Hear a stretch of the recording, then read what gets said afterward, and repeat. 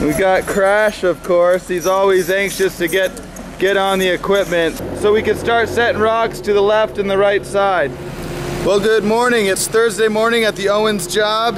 We've only been here about a half hour and we already got a rock set. I'm always nervous about getting the first rock set because you're kind of trying to figure out where to start, and the next rock we're gonna set is a similar rock to this, now on the left side, so I can get this left side ledge up to the level of the second ledge and build from there. We got Crash operating the excavator. We're swinging the rocks in with the excavator, and we're bringing the rocks up to the excavator with the Terex. Those are our other stones we're going to use to start building the base. So let's strap her up and see how she goes. The second rock we set worked out perfectly to go to the right of the first rock. They're both about the same height and they fit really seamlessly together. Be a great foundation to put some bigger boulders on top. So 1, 2, 3. We're on a roll. Let's keep up this pace. I like it. Now the idea over here, I'm going to create a mini grotto. We're going to put a big chunky boulder here that stands about 4 foot tall, and then one on the right side, and then a grotto rock over the top, so there'll be like a little swim cave.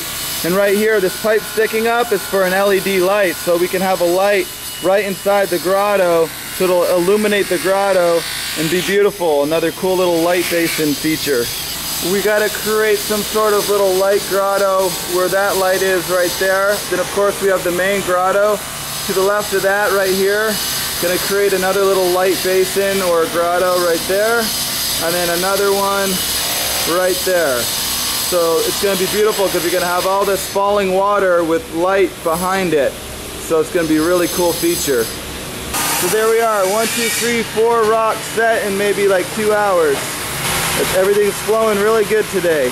The next one, give me the one with the lichen. I be liking the lichen. I be liking the lichen a lot. Well, we barely fit the machine in, but I can't turn all the way. You can see that bar on the machine wants to hit the wall. So we can't reach all the way around to get the rocks. So we're gonna try to get the rocks in through this hole in the grotto with the other machine, and we'll just reach down and grab them from there. Well, it's getting pretty interesting. We created this grotto, and we first set this flat rock right behind that pipe, so it was a very shallow grotto.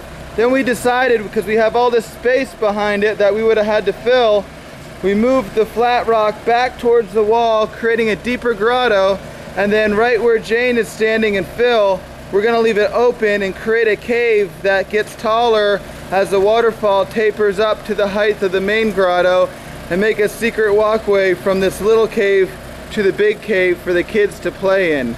We've never done that before. Hey, why do I smell rubber burning? Oh, check the mixer. Oh, the mixer's jammed.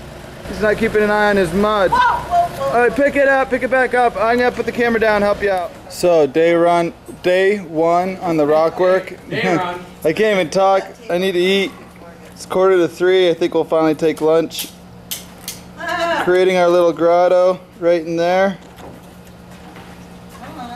Then a nice cascading waterfall back to the big main grotto.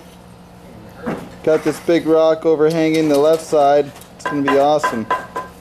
Back where that 1.5-inch pipe stubbed up, it's going to be a light and a little walkway right along behind all that rock work, behind where Chris is, and then walk through where Jane is down into the little grotto where there's another light.